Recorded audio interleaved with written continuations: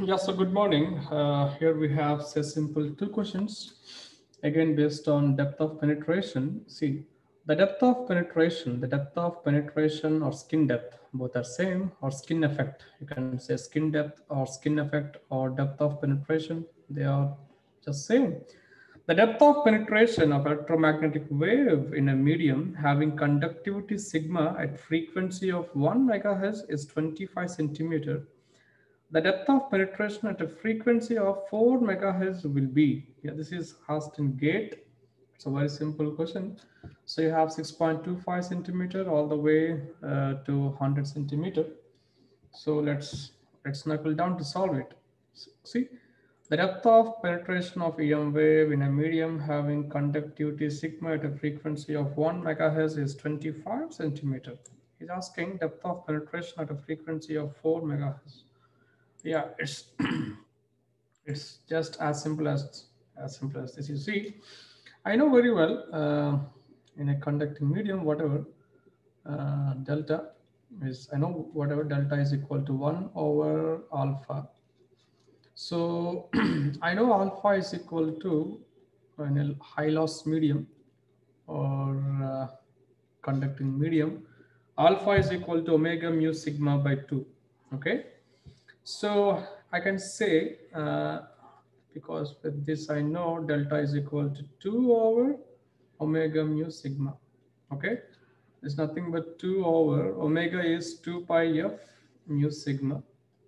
So therefore you have delta is equal to 1 over pi f mu sigma square root. So can I say delta is proportional to 1 over square root of f? I can say this. Delta is proportional to 1 over square root of f. Okay. So once we confirm this, now just go to this. Okay. So at a frequency of 1 megahertz, you have 25 centimeters. Okay. Now, when frequency is increasing, he is asking what must be the skin depth. It's obviously less than this, because I know at high frequencies, skin depth will further decrease, and that is evident from this relation, okay, from this proportionality condition. So I can say straightforward, having said this, so now I can say like delta 2 say over delta 1 is equal to, I can say f1 over f2 at the ratio.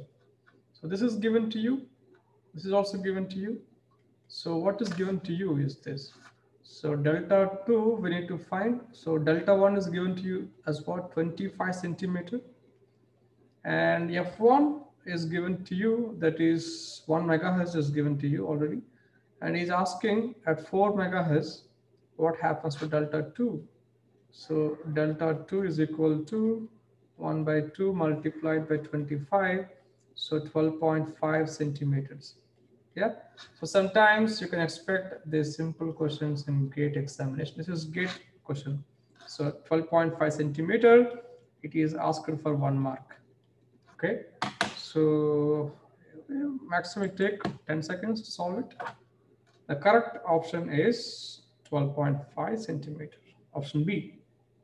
Okay, let's go for second question. A material has conductivity of 10 to the power of minus 2 mho per meter, means very low, and a relative permittivity of 4 epsilon r equal to 4, sigma is equal to 10 to the power of minus 2 Simon per meter or mho per meter.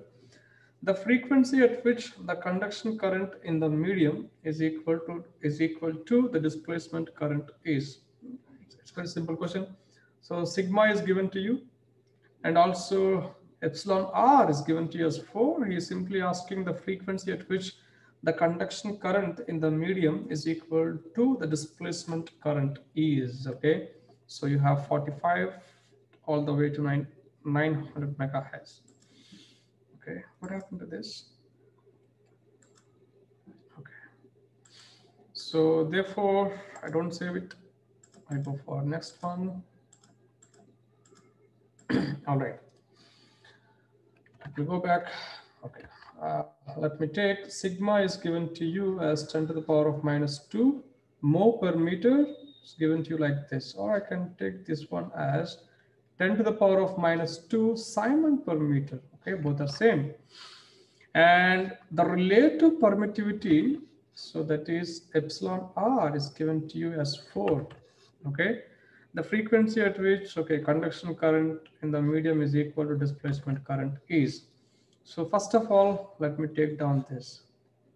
Conduction current density should be equal to displacement current density. The frequency at which these two are equal in a medium. So therefore, I know JC, I take its magnitude. JD, let me take its magnitude. So conduction current density is nothing but, this is Ohm's law. Left hand side, it belongs to Ohm's law, sigma E. Okay. And this is JD is equal to what here? So JD is equal to, I have displacement current density is dou D over dou T or dou P dou T D. So I just take in phasor form. If I take in phasor form, I can take dou by dou T as j omega. So j omega D is equal to epsilon E. So epsilon E. All right. So I take its magnitude. So of course E is ruled out. So magnitude of J something is that something itself. That means, so you have sigma is equal to, yes, omega epsilon. So you have this. If I take its magnitude, you get omega epsilon. Of course, E and E, these two are ruled out anyways. So I know sigma is equal to 2 pi f epsilon. So therefore, F is equal to, I know sigma over what? 2 pi epsilon. So this is nothing but sigma over 2 pi epsilon is epsilon naught epsilon r. So yeah, I can do a little simple Choto mathematics. I multiply and divide by 2. So this is 2 pi 4 pi epsilon naught epsilon r. Okay. So yeah, now you tell me, I know very well, I think you have learned this in Coulomb's law, because you have something like Coulomb's constant k is equal to, you have like 1 by 4 pi epsilon naught. Okay. And this is nothing but 9 times 10 to the power of 9. This value is this. Okay. Because I can take, so epsilon naught, you have something like 8.85 10 to the power of negative 12 farad per meter. Or that one I can write it down like this, 1 over 36 pi into 10 to the power of, yes, 1 by 36 pi into 10 to the power of minus 9. So epsilon is equal to that, and you just plug in that epsilon here, you will get this one, 9 times 10 to the power of 9. So yeah, so therefore 1 by 4 pi epsilon naught, so this ratio is equal to, means you can simplify directly. I'm just helping you out, you know, if you don't have any calculators, so how do you find things that fast? Okay, so I'll find it here. So 2, so what is sigma given to you? So sigma is given to you 10 to the power of minus 2 mho per meter. So 10 to the power of minus 2 mho per meter. So 2 10 to the power of minus 2 divided by, okay, one of course you have this one, 1 by 4 pi epsilon naught is nothing but, this is nothing but 9 10 to the power of 9 divided by epsilon r is given to you as 4. So if you solve it, you must get 45 megahertz. Okay, that's it. So the correct answer is option A, 45 megahertz. This is also a previous paper question. Okay. So sometimes you can enjoy these simple problems in GATE. Okay. That's it. Thank you. Thank you for today. Have a nice rest of the day.